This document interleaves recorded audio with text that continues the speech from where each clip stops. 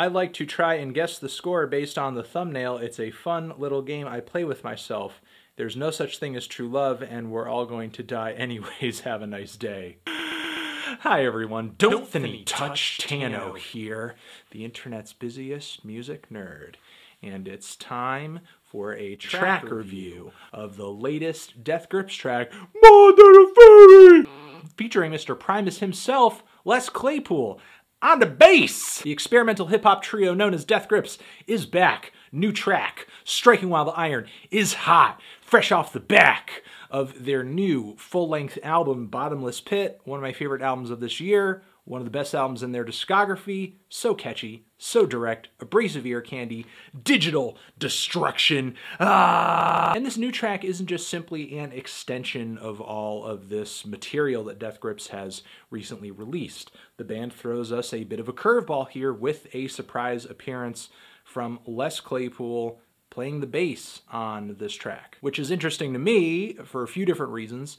One, I was totally obsessed with Primus in high school and college, one of my favorite bands. And not only that, but Les has long been a fan of Zach Hill's music and drum playing, dating back to his days in Hella. Les Claypool also made an appearance on Zach Hill's solo debut, Astrological Straits, and that was like back in the late 2000s. So it's pretty cool that they were able to come together once again and collaborate under the Death Grips name. Basically, Les's contributions on this cut can be heard in the insane slap style playing that seems to be sampled throughout much of this cut. I'm not sure if this song was conceived with Les in mind, or if he was a part of the writing process, or if he simply just kind of gave to the band some original just kind of improvisations and playing in the same way that Bjork donated her vocals to the band for them to use on the first half of The Powers That Be. I'm assuming it's most likely that, which isn't necessarily a bad thing since Death Grips very creatively works samples into their music. It's not necessarily going to take away from the song or anything like that. And this track to me is incredibly disorienting, very busy, very dense. It reminds me a lot of the song Hothead in that regard. And Les's bass is a pretty prominent element in the mix here. I would say it actually plays a pretty key role in separating this song from many of the other tracks on Bottomless Pit.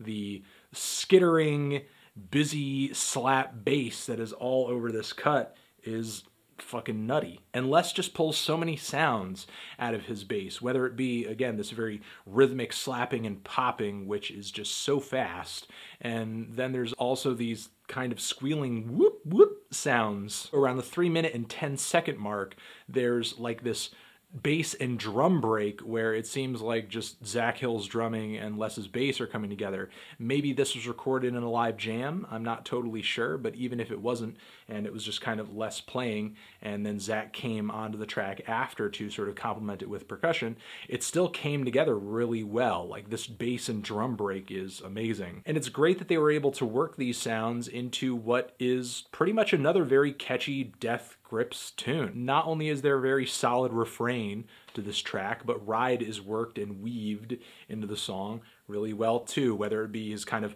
monotone, hypnotic vocals right against his "More than the fairy" shouting, or his pitched rapping vocals at some point in the track where he's a little chipmunked. I wouldn't say Ride's performance is so off the wall or amazing that it's the most memorable thing about the track. I think the most memorable thing about the track is just how the bass and the drums come together, but maybe the lyrics would have stuck out to me a little bit more if I had a lyric sheet to this track. I looked around online, couldn't quite find a complete set of lyrics, but I think it's a decent track, and it went over way better than I think a collaboration like this should have. Honestly, I wasn't expecting to like this as much as I did. I wouldn't say I prefer it to many tracks off of Bottomless Pit. It is one of those Death Grips songs where it feels like there's just so many elements packed into it that it almost fails to translate much of anything sometimes. Still though, like the track a lot, and could this potentially mean another Death Grips album around the corner? If so, that would be pretty insane. And I'm just gonna dip out before I even try to make sense of this cover art. Cool?